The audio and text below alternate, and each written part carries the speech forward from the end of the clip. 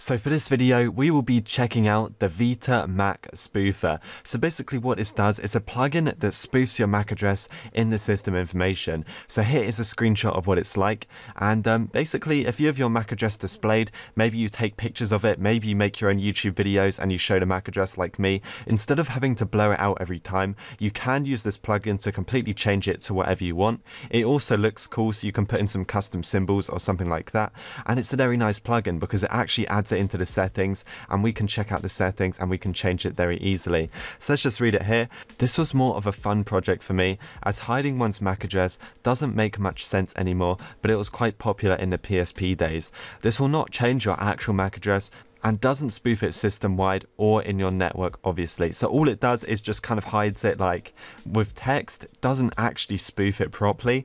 Here's the installation, and yeah, it's pretty simple. So I guess I'll do this. I'm always showing this page in videos so you can see my software version, and if I can hide the MAC address, that would be pretty cool. So I'm going to go and install this. Now there's actually two ways of getting this. You can either install it with the latest version of Auto plugin, as you can see, Mac Spoofer was added, or you can install it with the release. So there's actually a release here. You can install it manually. If we use Auto plugin, we can install it in seconds. So that is what I'm going to use. If you don't have Auto plugin, make sure to grab the VPK. But I'm going to go back onto my PS Vita. I will show you guys how to install it, and let's get this set up.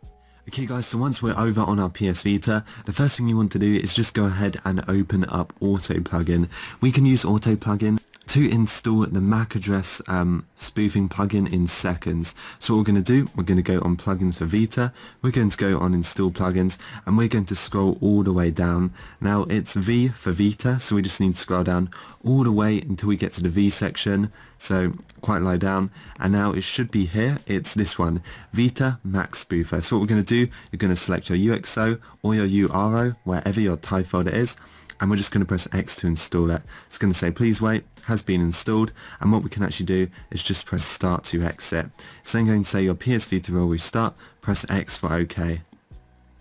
Alright guys, so once your PS Vita restarts, the first thing you want to do is just make sure HN Core is actually running. So I'm just going to start this up. Obviously if you have permanent custom firmware, you won't have to do this every time, but I don't, so I'm just going to exit, and then it will actually be running. So what we can do from here, we can scroll up and we can press X to open up the system settings. So in the system settings, what you want to do is go to Henkaku settings, you want to scroll all the way down, and we're looking for the reload tiehenconfig.txt. Just press X on this, it's going to say it has been reloaded, press X for OK, and now we can just go back.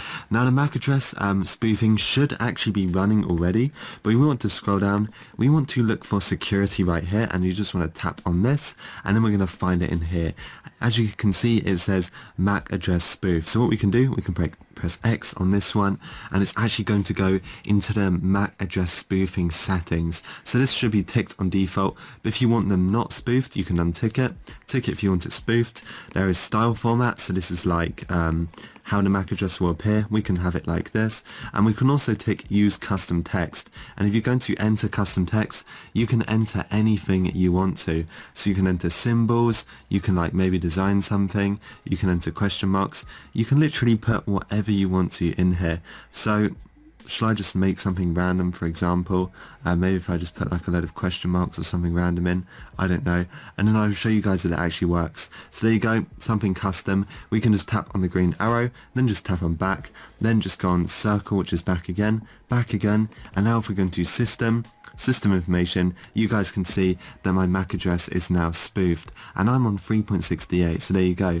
So that's pretty much it for this video. That is how you spoof your MAC address so nobody can see what it is. If you guys enjoyed, make sure to like and subscribe, and I will see you guys in the next one.